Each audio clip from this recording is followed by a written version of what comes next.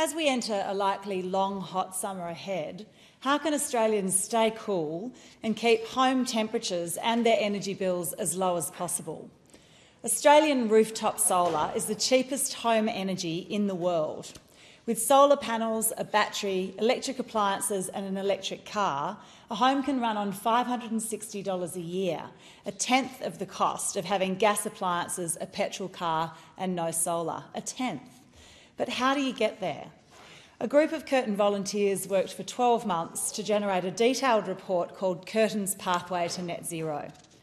One community-driven project that evolved out of Curtin Net Zero is a comprehensive website that helps households electrify efficiently. Check it out at electrifycurtin.com.au.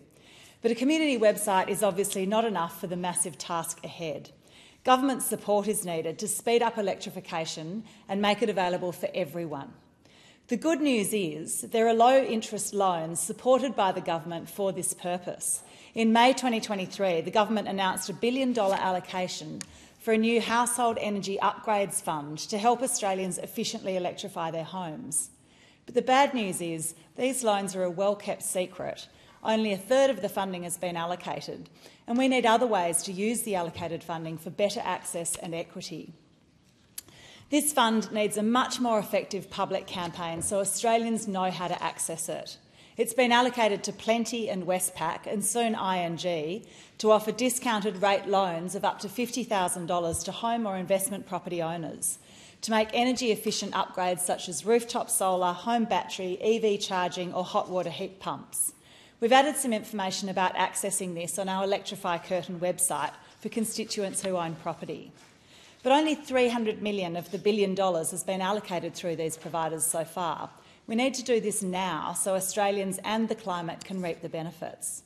For the remaining $700,000, the fund needs a shake-up for access and equity.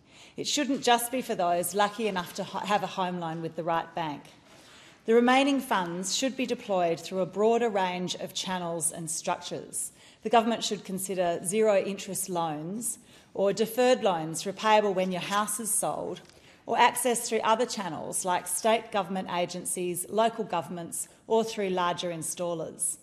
Where the cost of living or rising temperatures are top of mind, now is the time for faster and fairer electrification, and the government has a great opportunity at this point to rejig the Household Energy Upgrades Fund to ensure better access and equity.